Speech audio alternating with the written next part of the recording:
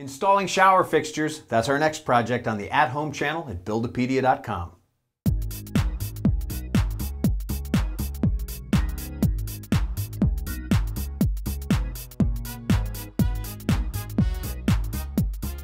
Installing fixtures in a shower is something that anybody with basic how-to skills can do. Hi, I'm Jeff Wilson, and we are getting closer to the end of our custom bath installation.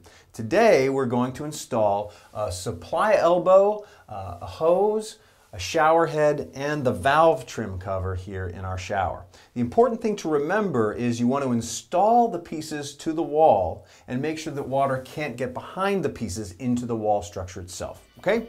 So let's get started. Some of the tools you'll need for this job: a tape measure, a China marker, a couple of screwdrivers, some channel lock pliers, a pipe wrench, some pipe tape, and a drill with a masonry or tile bit. First thing we'll do is install the supply elbow. We're going to use a little bit of pipe tape around here, maybe 5 or 6 wraps around. Wherever you have threaded connections, it's good to use some pipe tape. Okay, this supply elbow has an O-ring inside and a scutcheon, and then this is a foam seal. This will just thread on. I'm going to hand tighten it, and then when I get it to there, I can tighten it using a pipe wrench. And to protect our fixture, I'm going to use a rag between the pipe wrench and the fixture. Next, we're going to install this arm that holds up the shower head. Now, this could really go anywhere. It just depends on, well, the size of your shower head, how tall your ceilings are, and how tall the people who are going to be showering are. So that really depends.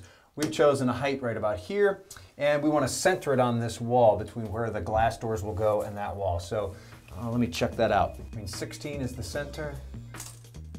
And then this will mount right there, and we'll hold up our shower head. This piece actually comes apart, and we'll mount this bracket first.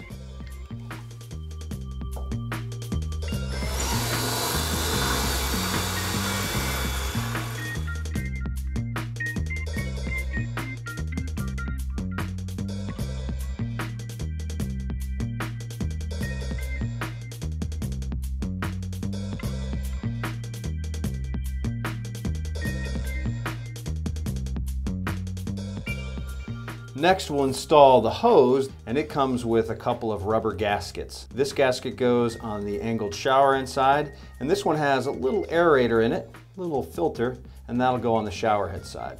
We're going to carefully wrench tighten these. I'll start by finger tightening, and we'll finish off by wrench tightening just a little bit. Again, if you use a rag, you'll keep from marring the finish. And the shower head. Slip my gasket in.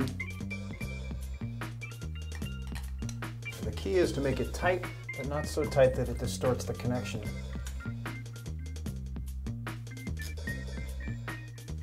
There we go. Okay, last step is to install the trim over the valve. Now, when the valve was installed, it was installed with these plastic pieces here that protected the valve from all the finish work, whether it's tile or sheetrock or whatever. That plastic part will come out, and we'll install the finished pieces.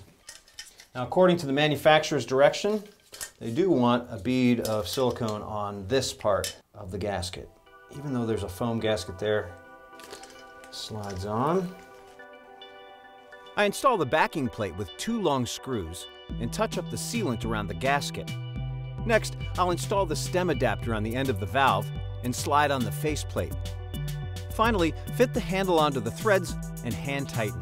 This will securely hold the faceplate to the wall.